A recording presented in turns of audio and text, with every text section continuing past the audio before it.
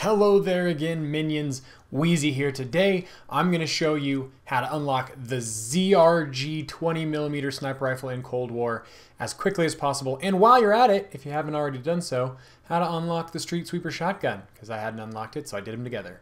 Here's going to be how you do that. Let's go talk.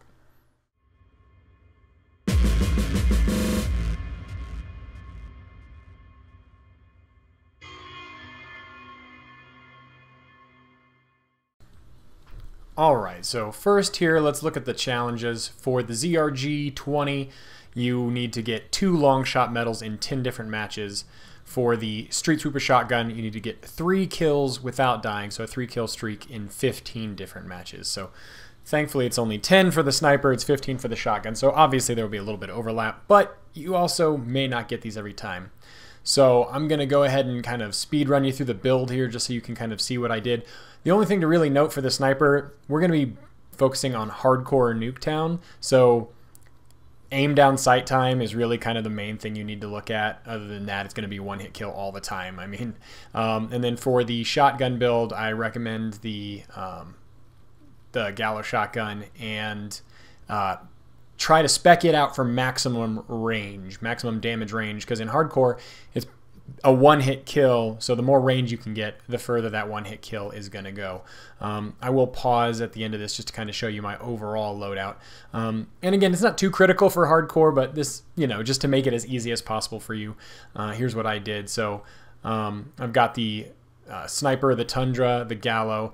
The only thing that I switched out later on for this is the stun grenade. I would switch that out for a stim shot, just because in hardcore you do not regenerate health at all. So if you get winged, it's always good to have that stim shot on hand to kind of get you back to full health. But I'm going to show you not just what you've probably seen from other places about the common places to get sniper shots, which is basically this long line of sight, but if you run into traffic, I'm going to show you how to find some alternate ways to get this. But I did hardcore. I tried regular on Nuketown. I actually enjoyed doing Miami Strike 24/7 playlist for a while, although that got taken away like while I was in the middle of testing it. I got a reboot forced to me, and then it disappeared. But the most common places you'll see people trying to get this challenge is along this long line of sight on Nuketown between the garage to the spawn on this side, and it's basically from both directions. So here, about a week on after the ZRG has been out, you'll probably see less traffic, but you still will probably run into it. And because it's Cold War, and unlike Modern Warfare, you cannot just quit out of the game after you get the kills for your challenge. You have to complete the game for it to actually process. The reason I say you should combine these is because you're going to have to stay in the match till the end after you get your 2 long shots, so you might as well be doing other stuff. If you haven't unlocked the Streetsweeper, that's a good option. After you get your 2 long shots, switch over to the shotgun, get your 3-kill streak, and yeah, then you're basically getting 2 for 1. If you do manage to do this kind of perfectly, you will have, you know, 5 more games after the sniper to get this shotgun unlocked. But hell, you might as well be doing it anyway. A note here on this garage side, you can see the guy coming up on the side of the house. That was not a long shot. I'm not the best sniper in the world. And this was the non-hardcore one, I believe. But further back in the yard, you'll see they are a long shot. So make sure every time you get a kill with a sniper that you're looking at the medals at the top of the screen and making sure that they actually pop up and say long shot, so you can get those 2 long shots. So there I got unlocked a camo, but no, the medals will pop up after if you get it or not. So make sure it says long shot twice. So I know that after that camo, I didn't get a long shot medal, so I've got to get 1 more. I come back here, that shot, that one did proc as a long shot, so now I've got my 2 long shots. Switch to shotgun, and I'm going to go try and get my 3-kill streak here. And I am going to show you on this, you can check to see that you've made the progress you want. So there's 2. You can check in your create a class whether or not the challenge has made process, but what I have seen, progress, not process, what I have seen is that sometimes the sniper challenge would not update during the game and the shotgun would. So it's not 100%. Trust the medals. If you see the 2 long shot medals, there you go. But in your create a class, if you scroll down to the still locked shotgun, it will tell you if you've, you know, completed another instance of that challenge. But again, unlike in Modern Warfare, you cannot leave the game and get credit. You have to finish out all 10/15 of these games. So here's just an example of the kind of traffic you might see if you're in a lobby where multiple people are trying to complete the ZRG challenge at the same time. You can see it from both sides where people will be stacked up in the garage here as well, just trying to get those long shots to unlock the sniper. As this goes, there should be less of this. I think this was the day after the sniper was released, so it was still pretty busy. But here we'll start to get into a little bit of the kind of alternate shots. So there you can see the camo pops up, boom, that's a long shot. I get popped. So what I realized pretty quickly is that I was going to need places that not everyone in the game was looking, especially in hardcore when it's so easy to kill you. So I figured, you know what, maybe I'll just try and take a shot through this door down that hallway, and sure enough, I got a hit. I backed up and I was like, I wonder if I can do that again. Obviously there's gonna have to be someone standing on the other side and you won't know, so you'll just have to kind of take test shots, but that is another option. But remember, with wall penetration it goes both ways, so they will be looking for you down there so they can shoot you back, but that's an option if there's a lot of traffic. This fence spot ended up being pretty good. I figured I would, after having that success with the door, I figured I would try some fence penetration here. And what I discovered is you kind of get a guess and check. You can watch this video and kind of see how I lined it up. But also, if people jump up above the fence over there, that is also far enough for a long shot, as you see the metal pop up over there. So I pressed myself all the way against the back fence here to try and do that, but just to make sure that you get as much distance as possible for the long shot. But you'll see here, just kind of taking random shots through the gate and checking different angles. I do get one to pop there. So you can, in hardcore, because of the incredible damage with the snipers, you can just take some penetration shots and just try and get lucky. So that's another option. I'm going to show you one more clip here. I think this is a guy, again, jumping up on top of the fence to show you this isn't just the people that you're penetrating back in their spawn, but also if they hop up on that fence, boom, camo unlock, bling, bling, bling, long shot. So there you go. Another option, back on the garage side here, where we're shooting towards the garage. I believe I murdered the teammate there. There's a long shot in the garage, but then I figured, hey, you know, if it worked once on that side, try through this fence, and sure enough, long shot through the fence on that side towards the people coming from their spawn along there towards the middle objective. So there is stuff that on domination that does potentially block this line of sight, so keep that in mind. But again, when you're going for these penetration shots, it can be a nice little bonus to just spam some shots through a wall and get lucky, especially, like I said, with high traffic and with people trying to do these unlocks. So there's another one, long shot through there. So that ended up being surprisingly fun for a couple of these, and I found myself in some of these games, you know, after you get your shotgun streak, after you get your sniper kills, just testing out some of these to try and figure out additional places I could get shots from in future games. So one other one that I saw, mainly because I got shot from this one, I was like, oh, how did that guy get up there? If you can, it can be a little tricky if the vault animation plays, but if you can get yourself to just jump and then land on the railing, you can see down somewhat towards this side here. You can't get too far out before you fall. Shooting at the B flag is not going to be a long shot, but if you get someone behind that fence over there, that will be a long shot. That might be a good way to catch people a little bit unawares there.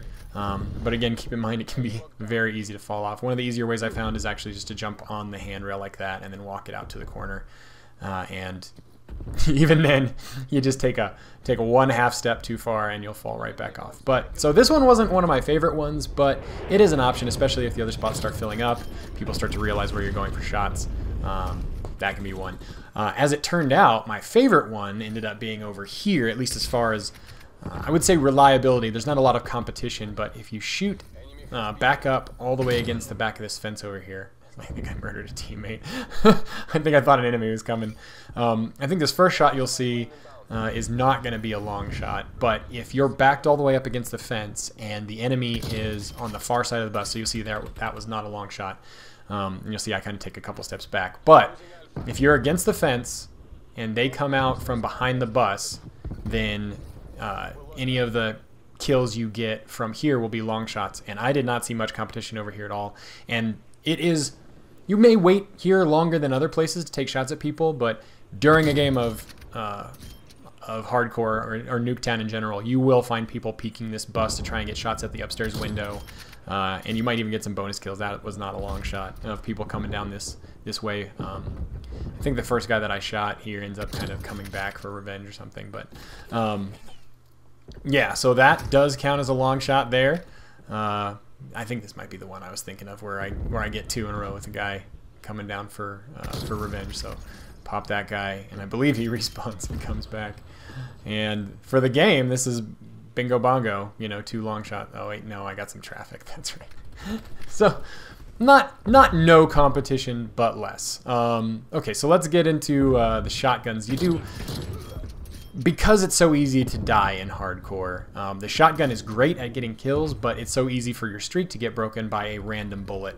So the suggestion that I will give for Nuketown with the shotguns, if you can't just, you know, figure it out on your own moving through the map, is to stay on the second floor of either building and watch the backyards and even the street, just because you surprisingly do have the range you need from up here, and you can just hip fire these one-hit kill shots down from above, as opposed to when you're down low where most people are looking and where the random machine gun fire is going to be tearing through buildings.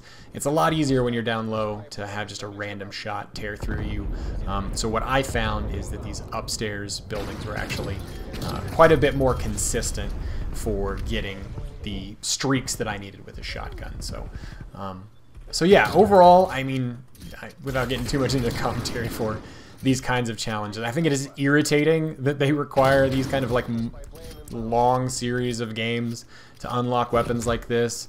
You know, obviously the intent is to encourage you to just buy them from a bundle and spend real world money on them, and make this irritating enough that you won't necessarily want to go through it, especially since in Modern Warfare, at least you could complete the 2 kills or 3 kills, whatever it was, for whatever the weapon unlock was, leave the lobby, join a new lobby, and you can knock the entire thing out in an hour, which had a couple of advantages. One, yes, people would be leaving games, but honestly, the people who are doing these challenges, you don't want in your games anyway. So so it's better for everybody to just let people get the challenge, quit out, and I think that's probably more Treyarch incompetence than anything.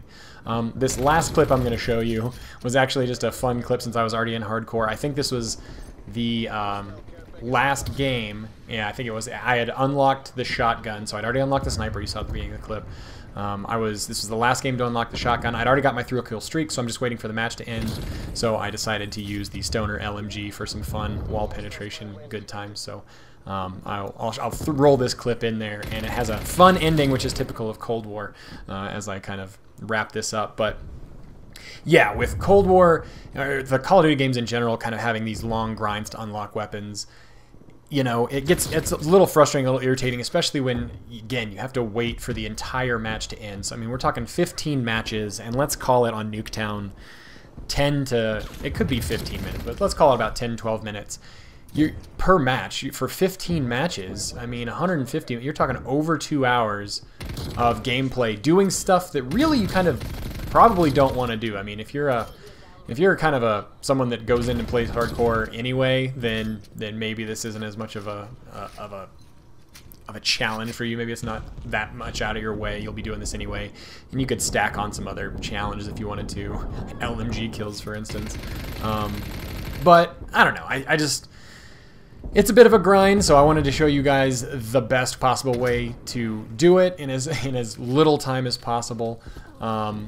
And just to kind of wrap it up here, after I got that kill, waiting for the match to end, the game locked up, crashed on a bug, and what I was worried about was, oh no, does that mean I have to play my 15th match again with the shotgun before it'll process? Because I didn't get to the end of the match. But I launched back into the game, and as it turned out, luckily it had processed that 15th one, and I did unlock the shotgun. So mercifully, I didn't have to go back in to another match to try and grind out another 3-kill streak. So hopefully that's helpful for you guys. Hopefully this will help you unlock stuff and not waste as little time as possible trying to unlock these weapons. And again, if you're like me and you didn't bother to unlock the Streetsweeper, or you tried the Modern Warfare thing where you went in, got your 3-kill streak, left the match, I did that for literally 15 matches, and it didn't unlock, even though the counter showed all 15. So in case you gave up on the Streetsweeper, if you still want to unlock the ZRG and you haven't unlocked the Streetsweeper, this is a great opportunity to double them up. So if that was helpful, leave me a like. If you want to waste your time, playing hardcore for no reason, leave me a dislike, and I'll talk to you guys in the next one. See ya.